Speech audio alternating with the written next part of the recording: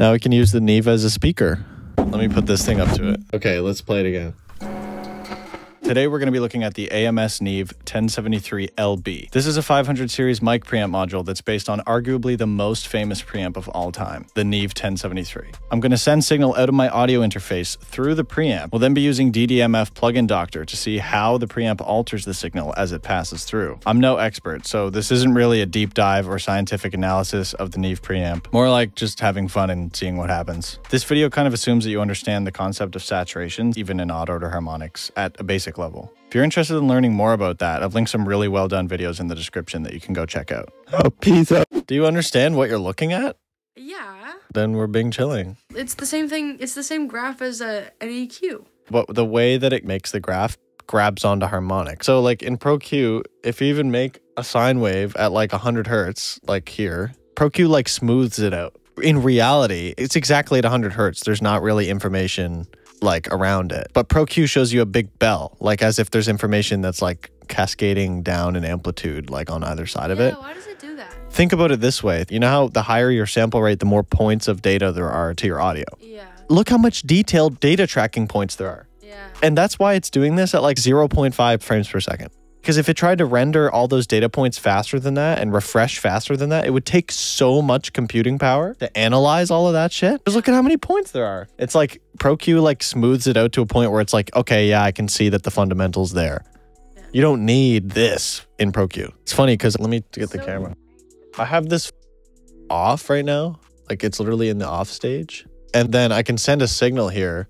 See at the top, I have it set to 100 hertz and it's actually sending to the Neve right now, but it's sending at minus 50 decibels. If I turn this up to like minus 20, which is probably a more like reasonable. Look, the Neve is off, but we can see the signal now at minus 122. That's so weird. I wonder why it does that. It's all electronic circuitry. So although the Neve is not boosting the signal, I'm guessing that it's still passing through the circuitry just from the like line level that's being sent out to it. I don't know. I'm not that well versed in it. So we're sending at minus 20. This is like inaudible. Actually, ProTools is currently monitoring this. It's peaking at minus 93. Should I turn it on now? Should we start going into this? So everything's at, trim's at unity, whatever. You can go line gain. You can go to the right or you can go left, and this is mic gain. And actually, you know, if you notice the numbers on this, if you look closely, there's actually a negative symbol. Yeah. And it peaks at minus 80. Because the way that they used to design this was these values would be based on input sensitivity rather than like actual positive gain boosting. So it's already saturated from the first stage. But that also has to do with how loud I'm sending it here. There's the first even order harmonic around 200, but it's actually quieter. Look, the first odd order harmonic is, what is that? Minus 115 versus that's at minus 85. So that's 30 decibels. Then, yeah, so then we have the first one and then the second one. And then this is our, what's that? 500? Is that also an odd order harmonic? It is. Holy shit. Where's 400? Where's the even order? So this is very much odd order harmonics. 300, 500, 700. This should be what, 900? Yeah, 900 and 1100. And it just goes down. Okay, so I can put it more. I'm watching this here because I want to make sure it's also not clipping the Focusrite because that would just ruin everything. That would make no sense. Then we're just going to be getting distortion from that. So now we can at least see the first second order harmonic. Okay, second step. There's the even order. Still very much odd order. Okay, let's go up again. Still not clipping this muff. Do I have any more even order? Where would this be? 400, 800? No, it's not even popping up there yet. One more and it'll probably clip. What I have to do is dial this output down. If I do this, it's just clipping the converter. And if I turn this down. So the Neve is telling us it is clipping. The light's red. But look, now that the Focusrite's not clipping anymore. Right?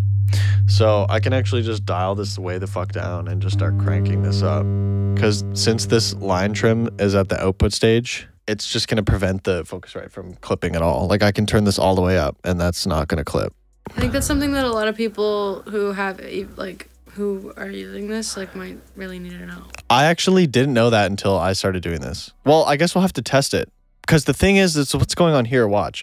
If I turn this line trim all the way down, there's a certain point at which this note, like it no longer the position of this no longer even matters. Here's what I'm trying to explain. So see the level in Pro Tools right now? I'm going to actually reset it really quick. Okay, so it's at minus 25 right now. If I turn this up, okay, we're at, what's that? Minus 26? I can't read that because I'm totally blind. Minus 28 something.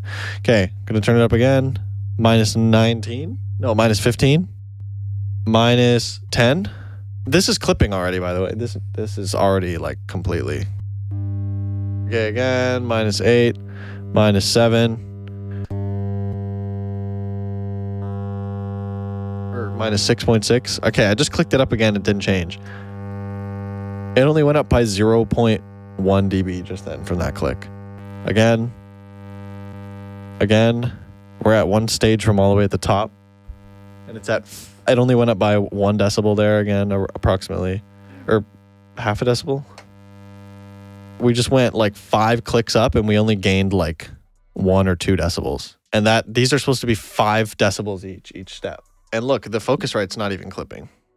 Look how saturated it is also. Anyway, so this is with the mic gain just cranked all the way to maximum. Yeah, look at that. Wow, look what changed. Well, at least the first even order harmonic is louder now than the first odd order harmonic. Yeah. Look, where's the 800? It's at like the same volume. What is that? Minus 33 decibels, and the 400's at minus 32.5. About the same. What about 1600? Wow. So the even order harmonics keep their amplitude for this whole range pretty much. It's like they get quieter, slower or something. Something like that. See up around like between 3,000 and 4,000. There's like a few dips, like just notches in the. Yeah, but are those odd or even? I don't even know. I don't know. These ones that are dipping here, 30. It's hard to say what it's at. And this number is getting so big that it's hard to tell. You know what I mean? Okay, but the thing is that if we turn this down, I wonder what would happen if we put this to like minus 50 again, and then. So it's still going to be. Does the noise floor stay at the same level? It's sending out minus 50 now, but we have the same settings as we just did. Yeah. And this is the noise floor here. My question is, if I put this, does the noise floor move? It did go down. Yeah. Interesting. Okay, so this is sending at, let's send it at plus 20. Let's just fucking send it. Why not? Okay, look how much further down the noise floor is with this cranked all the way up still. So sending at plus 20, the noise floor is pushed down to about like 100, minus 100 decibels. Whoa, look at this. That's gotta be aliasing. I could probably get rid of this if I went and turned the sample rate up to 96 kilohertz on everything, but that would require me restarting my OBS recording, restarting Pro Tools, restarting this, setting the thing on the Focusrite to 96 kilohertz. But what this is shit that's hitting above 20 kilohertz and then like bouncing back down because of digital filtering. And I forget how to explain it, man. Don't ask me. Ask Dan Worrell. But the thing is, once again, minus 50, we were looking at the noise floor. Look, it goes up by, it doubles the level of the noise floor. It's at about minus 50 now, approximately. That's crazy. It's crazy. Yeah. Well. Okay, so this has been fun, but let's look at maybe a quick medium. What if I do minus 40? Okay, so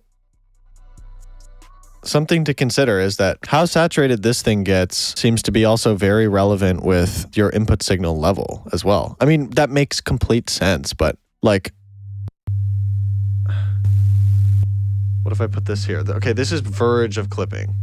But look, there's barely any harmonics here. And look how far up we've driven this. Let's do it again. Okay, now it says it's clipping the input. Okay, now we're getting some real good harmonics here. This is not near as much as we had, right? All the way up. Okay, not near as much, and the noise floor is fucked. Here's the other test I have. Now, Plugin Doctor just became completely useless here because I just switched over to this. Hello! Hello! Okay, so now I'm talking. This is like how real shit is. It's like dynamic. Dynamic. And so I'm going to turn that line trim all the way down and clip the piss out of this again. You're going to be able to immediately tell how loud I am directly correlates with how saturated it is. And that's obvious to make sense, but it's something important to think about when you're using one of these. All right. Okay, so we're not clipping the Focusrite. This is the Neve here, number 7. I can literally...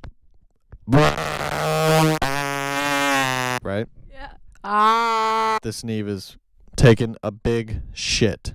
Okay, you can see it's only occasionally clipping here because I'm trying to speak at a reasonable level. It's probably still sounding pretty saturated. I don't know. I guess I'll have to listen after. Oh, I gotta show the other way around, I guess.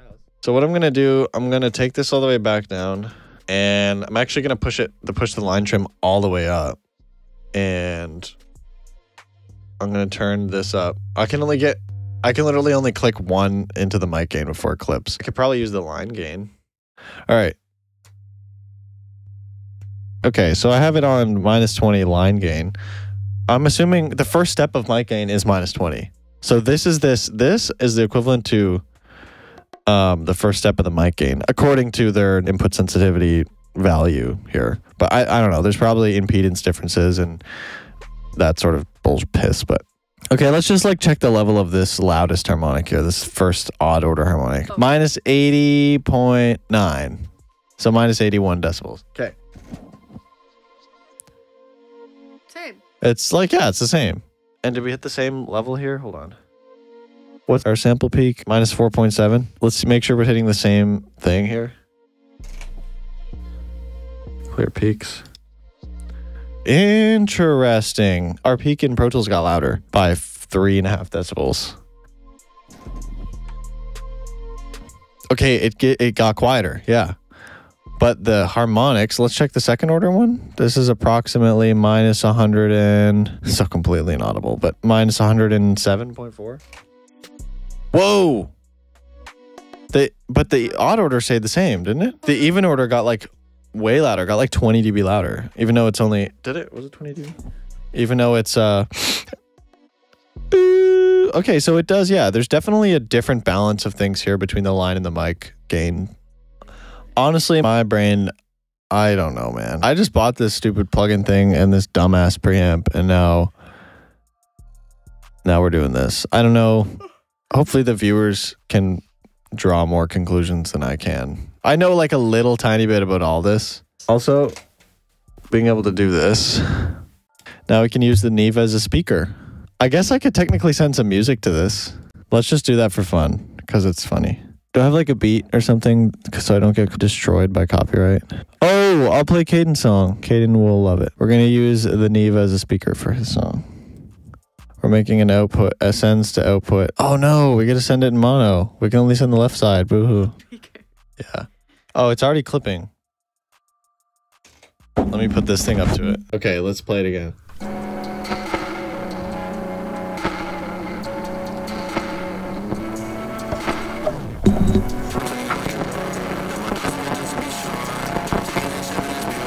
That's crazy. That's crazy. Whoa. Well, that was a video about nothing. Let us know what you want to see next. No, don't let us know. Don't let us know. Tell us in the comments. No. Like and subscribe. Okay, you can do that part, but don't leave a comment. Don't say anything in the comments. If you leave a comment, we will saturate you with a Neve preamp. Don't leave any comments. Simply speak into this microphone now. You're stupid. I disagree. That was a great comment. Thanks. She's stupid. Oh, I'm so sorry. Did I chip your tooth? Yeah. Video over. Special thanks to KDN for letting me use his absolute banger of a song in this video. I'm actually currently working on a remix of that song, so stay tuned to my Instagram to see when that drops. Also, if you're interested in similar content to this video, then let me know in the comments what you'd like to see next.